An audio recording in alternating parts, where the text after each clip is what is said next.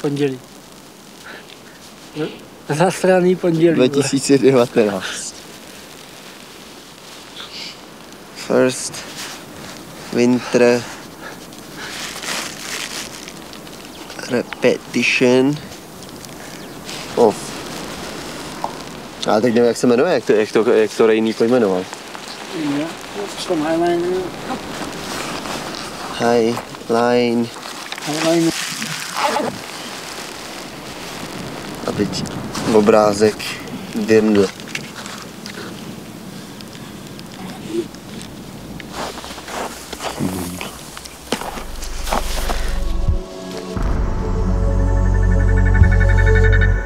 Člověk častokrát má na dohled nějaký vrcholky hor a vidí tam ty špice krásný, anebo na obrázcích někde, ve videích. A ty si přímo říkají o to je provlíkat jak jehly těma našima highlinama. No jenže tady takhle v těch horách je to trošku složitější s tím přístupem. Už nejde o to být jenom slackliner a napnout to tam, ale nejdřív se tam musíme nějak dostat, vyšplhat tam. Já si to vybral hlavně kvůli slávě, holkám a penězům, to je jednoduchý, jakože prostě kvůli čemu jinému dělat takovýhle věci.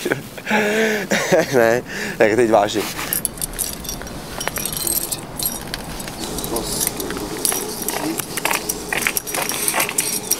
Tohle netoč.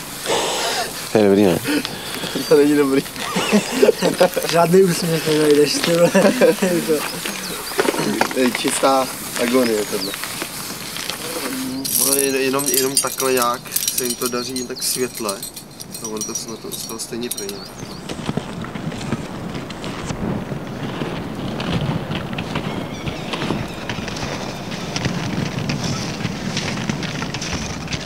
Jsem člověk, který celkem rád trpí, proto aby si pak jako užil tu odměnu toho nějakého jako zážitku a tak. Mě baví komplikovat si ty highliny s vidinou toho, že ta třešnička na dortu, ta highlina bude fakt jako skvostná a že to bude sranda. Vždycky je to vázaný na nějakou partu, že tady takovýhle liny nejdou dělat samotný, takže člověk se musí obklopit lidma, kterým věří, že v těch horách neupadnou, že tam vylezou.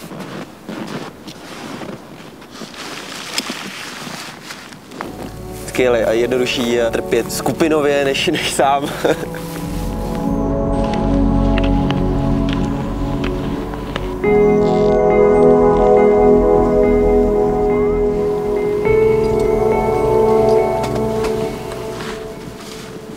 Žába jak fádru.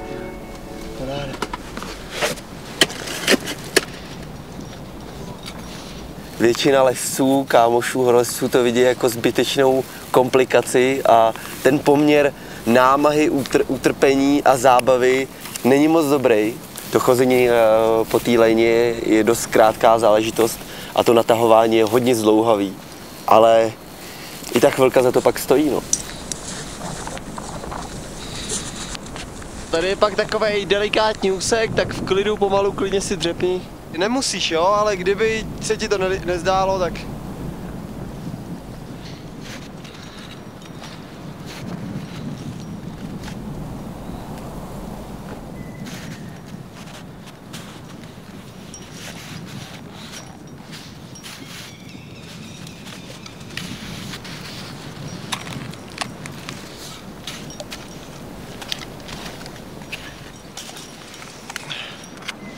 Já ti udělám fotku odsaď.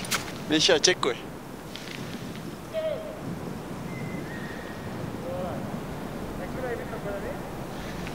Hele, tady jsou nějaký lesení podháčky a jsou lesení druhý.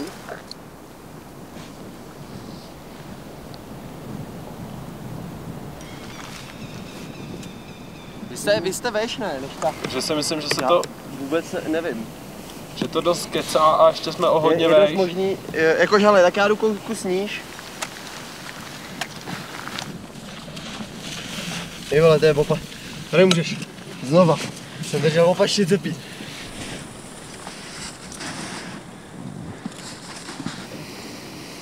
Teď já stejpuju lineu, kluci slanějí dolů, vylezou na druhou stranu, udělají tam kotvení, mezi tím dělají kotvení tady na té straně. Já co dotejpuju lineu, tak tam půjdu, kluci přetáhnou tím, jak polezou repku, tenký lano na druhou stranu a po té repce pošleme lineu, která se ukotví tam a tady, dopne se to a je to. Highliner je vždycky někde venku na skalách, lezení mě baví, takže když se to dá kombinovat i s lezením, tak je to za mě super strávený čas. Ale Danny, stojíš tam dobře chvíli? Já se zruším a půjdu. Že došlo lano, že se ruším a jdu. Jo, můžeš. To, že se člověk musí udržovat pořád v koncentraci 2 dny a pak má jít chodit, tak je pro mě prostě mnohonásobně náročnější. Ten pocit potom je úplně topový. Jakože myslím si, že ten pocit je jedna z těch věcí, proč to dělám. Já bych to srovnal, když jsem začínal, tak ty pocity byly podobné. A člověk musí trošku posouvat ty svoje hranice, aby se ten pocit dostavoval znova stejně tak intenzivně jako na začátku. Tejpuju lineu hlavní, po který budeme chodit z backupu, která to jistí, kdyby náhodou ta hlavní praskla. Takže slepuju páskama k sobě, aby to vypadalo jako jedna. No.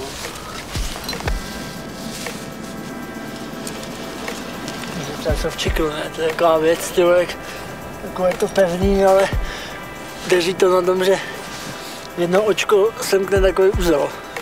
To je vlastně všechno. Tohle.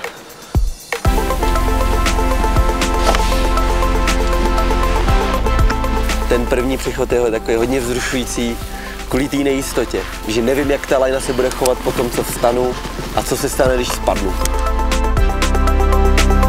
Ta lajna takhle ve vejšce v horách s velkým rozhledem je těžší než někde v lese, kde člověk se může opticky chytat všech možných objektů a nemá takový pocit vejšky, zatímco na takovýhle horský lajně si člověk připadá úplně malinkatý, říká si, ty brjo, to je šluchta. I když je to vlastně jedno, že spadnou ze 20 metrů a spadnou ze 300 metrů, tak ten výsledek je jako ten samej. Takže v tom to jako není. Piva, nádherná.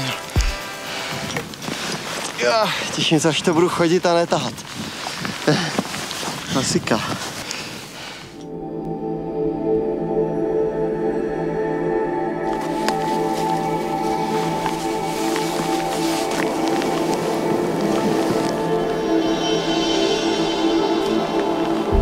Ježíš, to je mrda.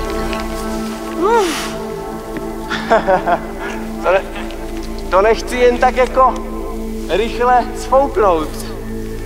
Ale se musí tyhle prožít. Procítit.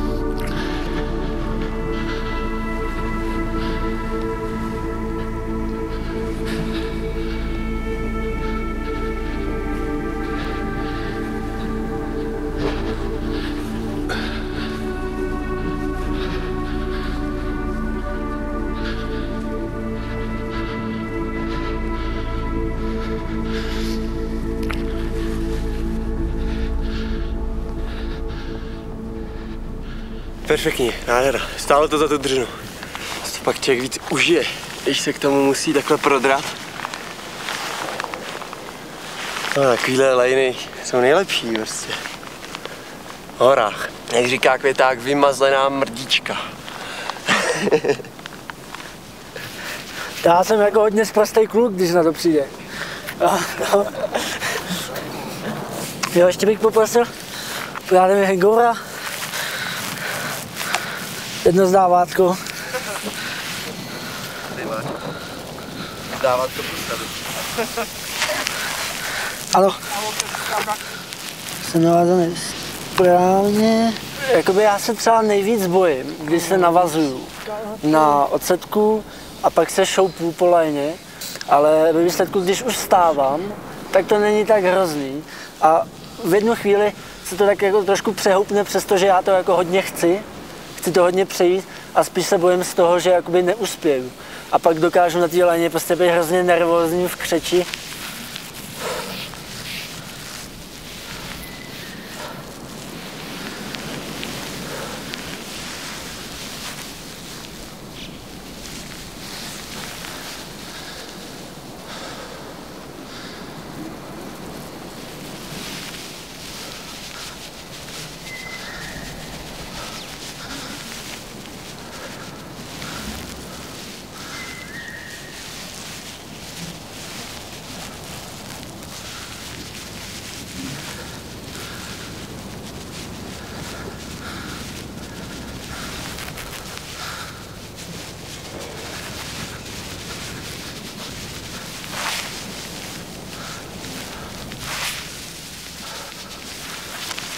Piče, vole.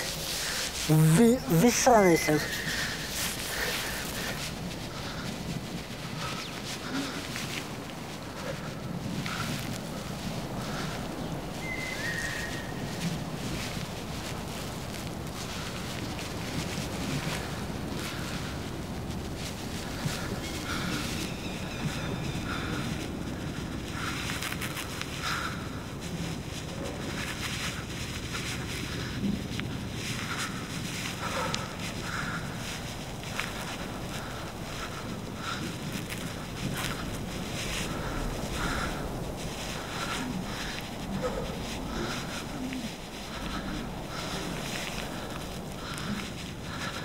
Piče, vole, to je těžká lajna.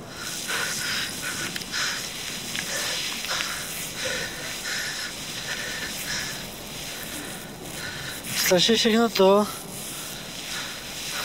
Ty vole. Já byl strašně posraný. A strašně se to prolínalo do toho, jak jdu. A ta lajna je prostě těžká, mi přijde ta. Ty dostávám všechnu energii. Hnedka půl zpátky, jde mi.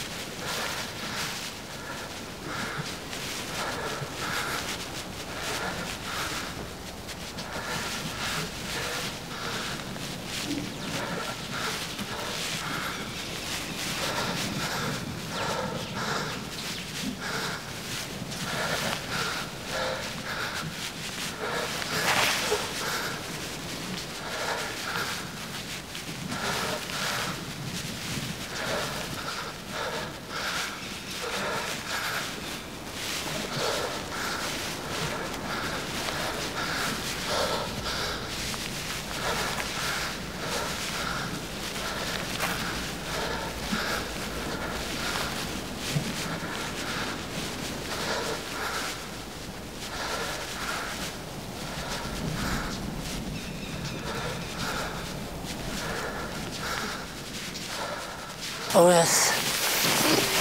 Piče. Jako cesta zpátky byla hodně lepší, ale tam jsem zažíval Mordor. Jsem došel úplně vyházený, prostě jak. A já si to prostě dokážu tak blbě sugerovat do hlavy, že to bude těžký a že se budu bát. Že hrozně jako. Protože já si říkám, budeš se bát, bude to těžký, a pak s tebou je to těžký, že jo. Přitom by vůbec nemuselo, vůbec.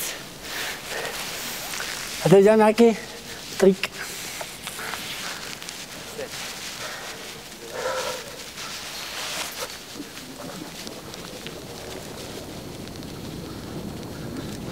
Oh yeah.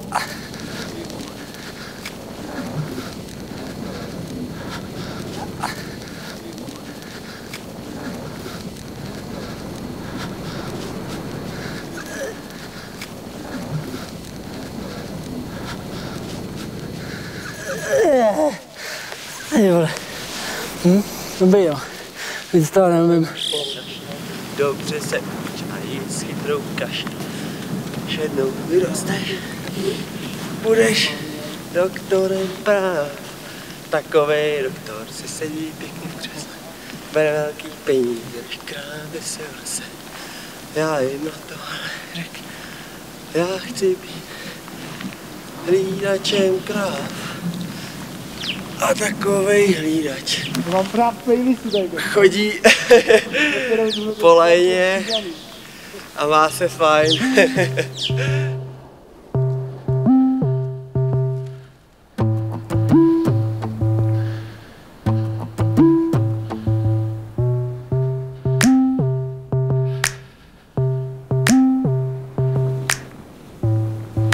Se vede člověka k překonávání sama sebe.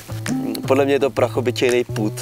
Tady máme v Evropě krásný období míru, tak člověk musí nějak vybíjet tu energii. No. Tak chodíme a děláme různé sporty, které jsou i třeba nebezpečné. Wow. Sestřelen,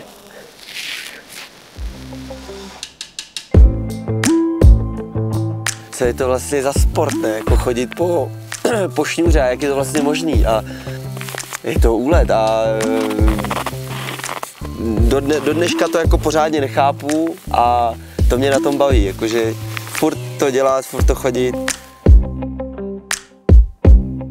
Já miluju vytvářet nový, natahovat ty liny tam, kde ještě nebyly, mezi věžema na pískách nebo i v horách.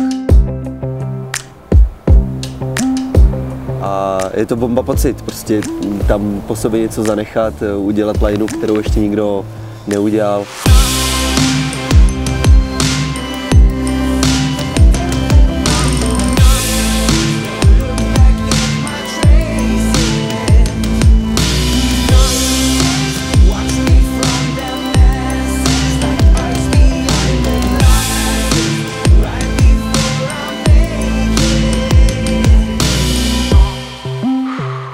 Těžko se to popisuje, to prostě zábava. Co má člověk dělat, no? Jakože nebaví mě sedět doma, nepotřebuju nějaký jako větší důvod k tomu vyrážet do těch hor a natahovat ty liny, než to, že je to jako fakt dobrý.